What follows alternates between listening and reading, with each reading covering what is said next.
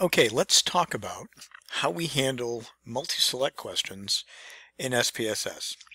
This will be our process going forward for how we clean and structure these types of questions, which are very common in our research. And what I mean by multi-select questions are checkbox questions, questions where a respondent is allowed to choose more than one answer. Super helpful for getting lots of opinions about a finite number of questions. But when it comes to analysis, it can be difficult to sort out. So here's our game plan for how we structure these so that the analysis is made somewhat easier. You can see when they come over from SurveyMonkey, and savvy SPSS and SurveyMonkey users will notice that I have moved the type width and decimal columns out of the way because we're going to focus on these three columns right here. Now, lines 15 through 28 are our first checkbox items, our first multi-select question. We asked, in your experience, which of the following have the strongest impact on motivating partner sales? And you can see they were able to choose things like program discounts, non-standard pricing, value incentives, etc. So the first thing that we want to do is we want to change the name, the actual variable name, to something that makes sense for the group. And we're only going to change these first 13. We want to show a category variable with order for the first 13. The last one is a verbatim input box for folks that selected other. We're not going to worry about that for the sake of this demonstration. So what we would do is we would select these, and I've already made the variable names separately in Word and copied them in here, so I'll just paste those in there and I'll show you. This will be our style for this, all caps, words separated by underscores, and ordinal numbers from top to bottom. Here we're calling them impact partner perf, items 1 through 13. All right, so there's the first step in organizing our multi-selects. The next thing that we want to do is we want to get rid of all this garbage in the label section and simply have labels that tell us what the particular selection was. Right now, the best place to get those is in the values section, because if we look at how our values are set up here, the value says value 1 is the selection item and there are no other values there. We're going to fix that in a little bit. But first, the first thing that's important is that the selections that we want to put in the label section are all nested in here. So we would just copy this. Sure we will. We'll just copy this.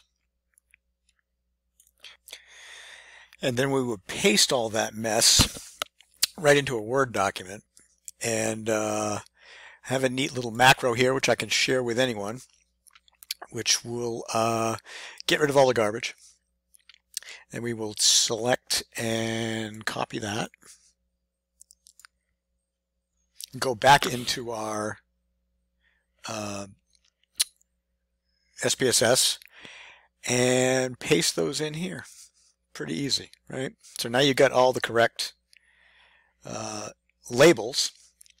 The final thing that we want to do here is we want to change this schema. Right now it's telling us that 1 equals whatever the choice is and there are no other options. We're going to change this to say 1 equals yes.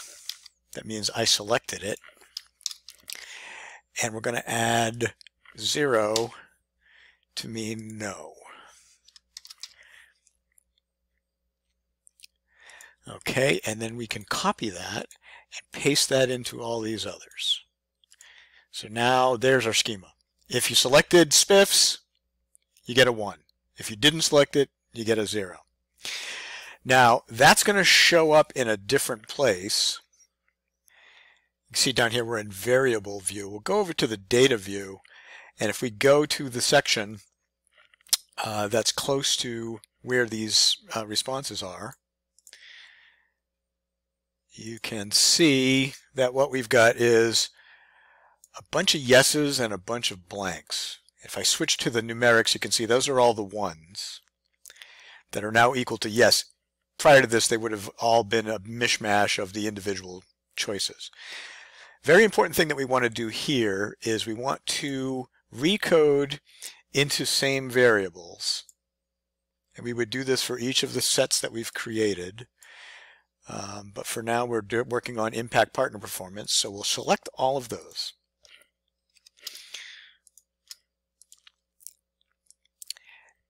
And in our old and new values, we will check system missing, and we will make the system missing values a 0. Add that in there, hit continue, and hit OK.